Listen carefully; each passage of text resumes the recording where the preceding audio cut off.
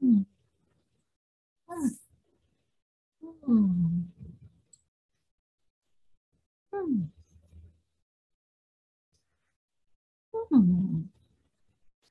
We are here. We are still flowing in, but we are here. We are filling the conduit's heart so that you may receive our energy. Open your hearts, that we may flow in through and to you, our dear friends. And of course, open, receive.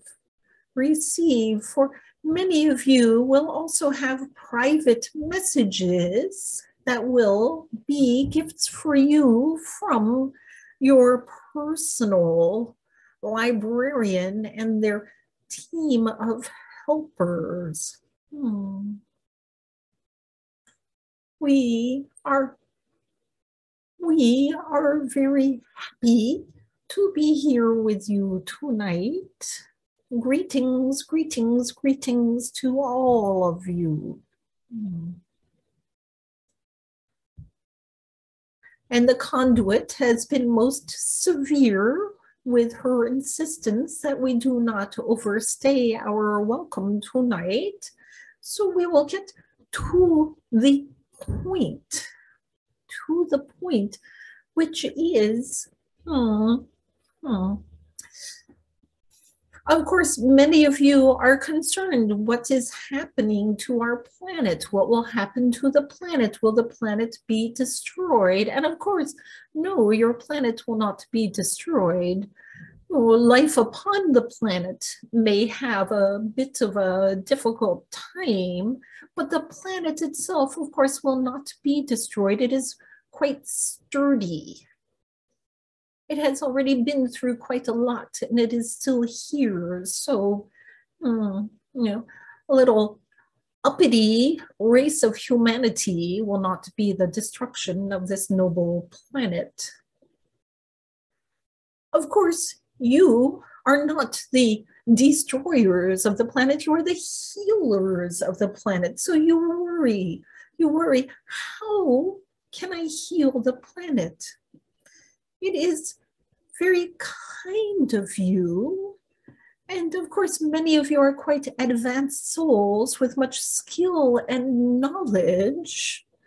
You may not realize it, for you may have a life that is shut to your many capabilities, but we promise each of you does have such strong abilities beyond your understanding. So how do you connect with your abilities and with Earth's abilities? For of course, you are like children trying to soothe the ancient wise one. You need only ask the ancient wise one, how can we help? For the ancient wise one has all the answers already. Your planet already knows what it needs and how to claim it. But your planet has no mouth to speak to you. Your planet may communicate with you in other ways, visions, understandings, mandalas, many grids and networks and energy, speaking with animals, or just epiphanies that flow into you that help redirect your understanding of self and awareness. But your planet has no mouth. So you must speak to your planet in the ways of the wisdom that your planet speaks. We have talked many times with you about the importance of breathing with trees, meditating with trees, joining with trees, for trees are a great watchover, a great caretaker of your planet. and also the crystals, the rocks. We tell you the stones and the trees, and by stones we mean all rocks and crystals, and by trees we mean truly all plants, but the trees are the ones who watch over the other plants. The trees and the rocks are siblings. They are one together in harmony. And when you learn to communicate with them, then you learn the great mysteries of your planet and the wisdom of your planet.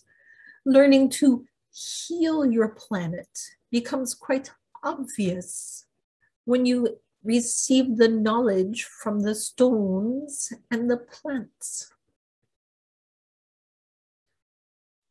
Imagine how long ago, when your planet was young, it was not so solid as it is now. It was debris, then it was very gassy, and then it was molten fire and magma, eventually cooling, and became crusty. And eventually, as the gases flowed up and the water flowed out over time, slowly, with the volcanic eruptions and the plate tectonics and the moisture and the oxygen, over millenniums and millenniums and millenniums, and rise and falls of great beasts and species, your planet became much of rock and soil and water and air and plants. Every rock that you see was grown from the original womb of the days when your planet was a gassy, hot, fiery creature. There is no rock other than meteors, of course, that is not born from this. Either the rocks flow up as molten lava, or they're birthed through the pressure and the elements within the Earth's deep ground, and then the plate tectonics move them upward through the soil. Every rock that you meet today was originally birthed when your planet was birthed. Every rock has within it the ancient wisdom, or it knows how to connect to the mandalas of ancient wisdom. As the rocks move and grow and move, they erode and become bits of sand and soil. And as the life became and the plants grew and grew, and then they collapsed and died and decayed and became parts of the soil. The very soil, the more the plants grew and collapsed, the very soil that allowed the tectonics to open with grace so that the rocks may flow along their pathways, their life paths. So you see, all of the soil that you have on your planet is from decayed stone or decayed trees, plants, or decayed flesh. Predominantly decayed stone and plant. As the stones grow and evolve, and they decay and become soil, the plants, especially the trees, are grown from this, and it becomes part of their life blood. And then they decay and return to earth. So you understand, the trees and the rocks are siblings. The rocks are the older siblings, for they were forming before there was enough moisture and the like to create the plant life on your planet. But they are the siblings. We hope we are clear with this. So when you connect with the plants, with the trees, with the stones, be it the crystals or the granites or the magmas, when you connect with them, you are connecting with the ancient wisdom of your planet. When you go into the ground and dig your fingers through the soil, you are touching what once was rocks and plants and animals that have now become a part of Earth. Every dinosaur, every ancient being, every tree and plant that was once alive has returned to Earth. And great boulders rising up through, creating great cliffs, then crumble with little pebbles rolling down. You could pick up the smallest pebble and feel within it that it is from a great mountain. Perhaps a mountain that is not even in existence anymore. So remember, the wisdom of your once healthy planet is here within these plants and these stones. You need only to connect with them and learn their songs, learn their lessons, feel their mandalas. As you feel their mandalas, you will feel also the animals that are connected with them. The stone in the water will have a different unique mandala to the stone on a mountaintop or in an arid area, just as a pine tree and an orchid will have different mandalas of natural power connection. Of course, they are all connected together, but it is like a symphony. You spend time with the flutes, time with the cellos, time with the drums.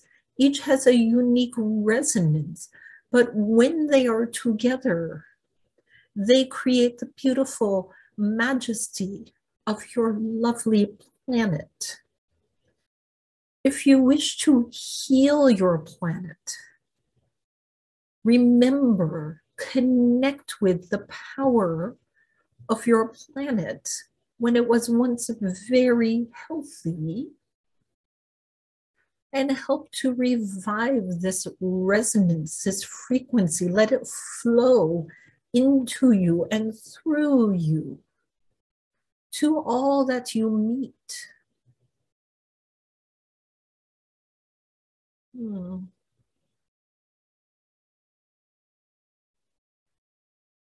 For many of you, you are still students of planetary healing. Do not feel that your lessons must be immediately implemented and effective, for this would be exhausting for you. You are in a fairly novice level for this concept, no matter how advanced you may be in others.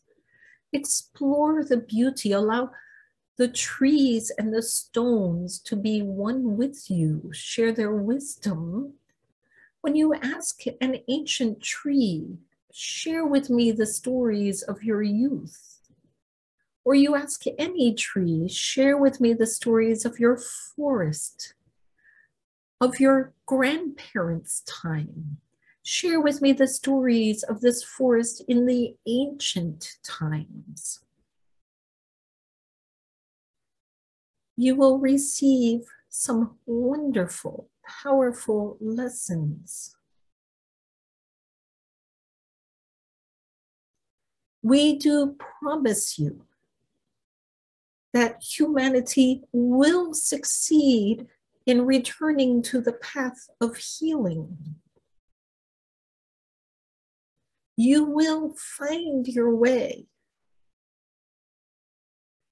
Just as with any karmic lesson, the only question is, how difficult will the human collective make it upon yourselves before you complete this lesson and move on to the next, which will be much more beauteous.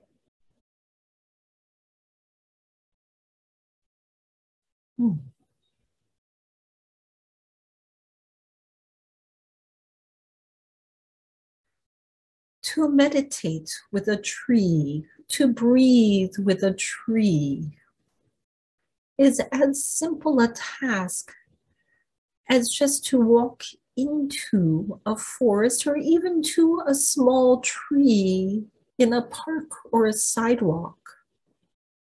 Allow yourself to become very still. Allow everything else to leave your attention and be calmly one with this tree. It may feel awkward in the beginning. You may feel embarrassed if you're in a public place.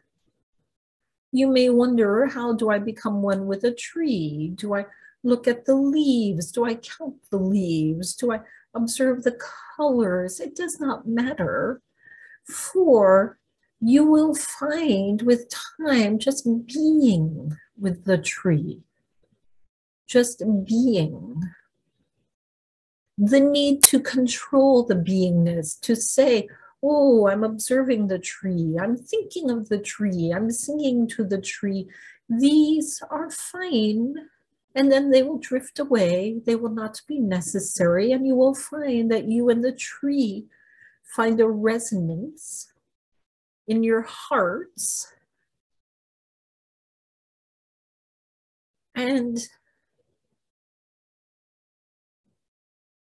you will read more from the tree. It is similar to reading the body language or the aura of a person. When you try to control it, it becomes elusive. But when you relax and just be, it happens.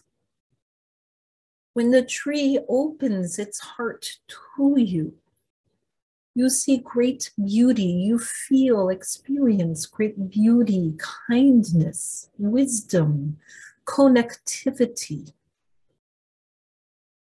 And you may have visions or epiphanies or understandings. You may hear stories that are imparted into you in many different methods.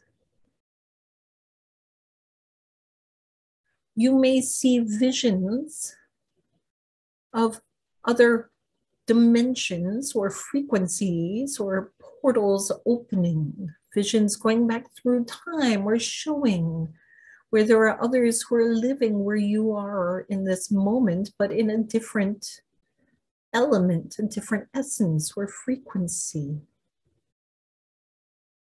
You may be surprised and come out. That is okay. For the next time, you are less surprised than less. but to be one with the tree, or to be one truly with a granite boulder, a cliff, a riverbed. It's a truly magnificent experience. It's time. Thank you for this. And we feel our lesson is complete for now. So we will depart and allow the conduit to speak with you. Blessings to each of you, our friends.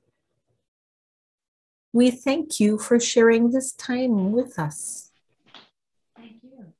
And we thank you. And blessings, namaste, blessings to one and to all.